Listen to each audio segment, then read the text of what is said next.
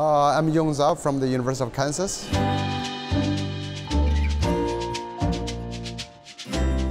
Well, I think the aim of education is to help realize the potential of individual students, to help every student to become a fully functional, contributing member of society and to advance humanity.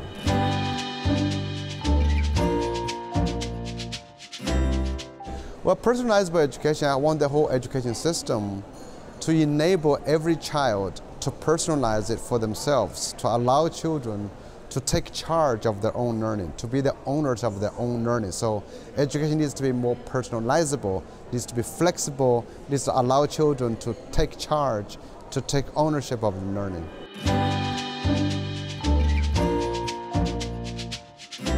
Well, in order to do it, you have to make sure education follows the child. You don't impose on children. So you have a different curriculum. You want the children to be able to determine what they would like to do, what they want to do, and how we support them. And so they can determine what to learn, when to learn, how to learn.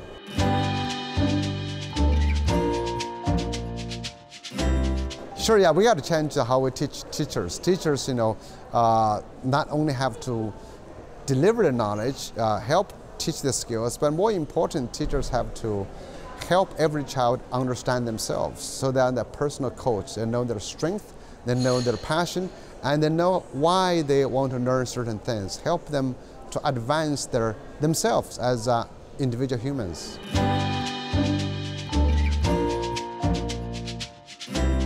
Well, I think, in this paradigm, you cannot use standardized testing, views. But so testing are useful if you are looking for certain type of people as certification.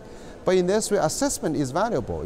Every individual students can know how they're advancing, where they're advancing, but that's how to do the assessment is important. It's authentic, it's personalizable, it follows the child, it's not externally imposed, it is not in comparison to other people. Well, every student will be different. Everybody would have a different profile of learning, and that profile would contain a portfolio of evidence of learning, evidence of growth, evidence of abilities.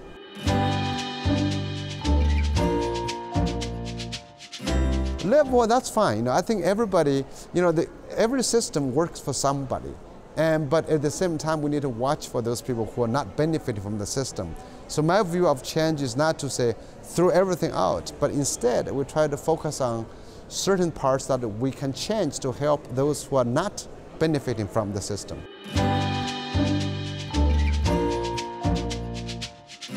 Well, I'm critical of PISA because, first off, PISA is conceptually flawed. It claims to measure 21st century skills. It doesn't. There's no empirical evidence to say PISA does it. And it claims to say we measure skills essential for the future, but has no evidence to say it actually measures that. Also, over the past 20 years, PISA has done 20 years of testing. It hasn't shown the countries scored better 20 years ago are doing better today. Economically, it hasn't shown that individuals who did better 20 years ago are doing better today. So that's one problem. Another problem is also every country. We have so many countries, so many cultures.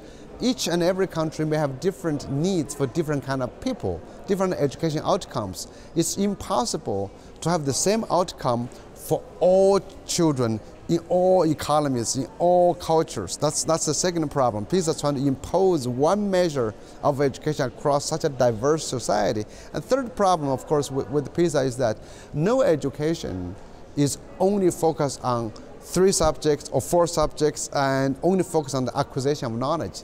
Test taken is different from real abilities. And also it doesn't measure the other consequences as I talk about the side effects. And of course there are other technical issues too. Sampling, statistical modeling, there's many other issues as well.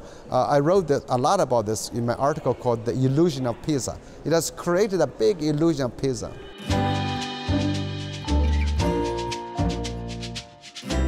Yeah, well, I grew up in China. I went to Chinese schools. I taught in China. I also went to school in America, graduate school. I've been teaching in America, different countries.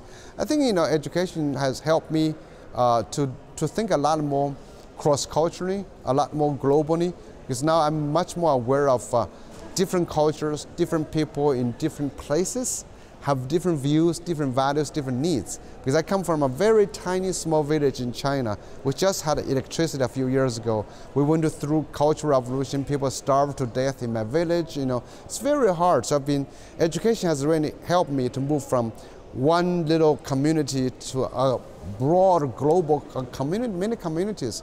So I think it's very powerful in uplifting. But again, that's kind of education I got from that. I hope to share with everybody else.